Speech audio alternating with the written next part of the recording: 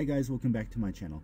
So today I'm going to go ahead and show you guys how to convert FAT32 into NTFS without losing any of your data. And if you guys don't know what FAT32 is and NTFS, I'll go ahead and explain it. All in all, there are partitioned and drives that are kept in formats as by your computer.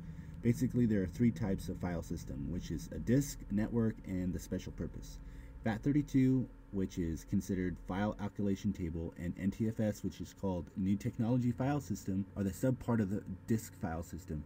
NTFS was introduced with the launching of Windows XP in the computer world. The main difference between FAT32 and NTFS file system is, I would say, that FAT32 creates 16 sectors, and so far the file size is 18. FAT32 creates 2 sectors, 16 and 2, whereas NTFS file system creates only 5 sectors, 4, 4, 4, 4, and 2. Generally, NTFS system is preferred to be the best file system. So that being said, back on the point, below is a small tweak that I will be showing you guys in a bit inside Windows desktop interface, and I will go ahead and show you easily how to convert FAT32 partitions into NTFS. So back onto the NTFS conversion.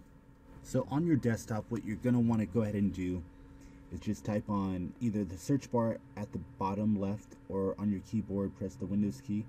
Want to go ahead and type in CMD, hit return, and go ahead and type in check disk like that, then press G semicolon /F and then hit return.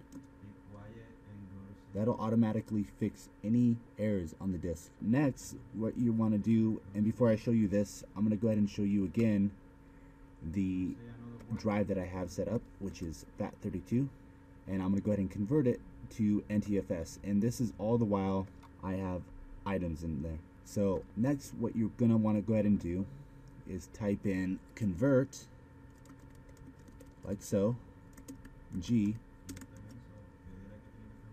and then space /FS semicolon NTFS, and it'll go ahead and format it right now. Alright, so it is converting right now. If it asks you, just press yes. Usually it doesn't. It may take a minute, so just give it some time, and once it does, it may or may not give you an error. So what you want to do is just go ahead and disregard the error and go ahead and search back into your file like so. It'll go ahead and give you an error. Exit that by pressing exit, and then go to your drive and then right click on it, go to properties, and then you can see that it's NTFS.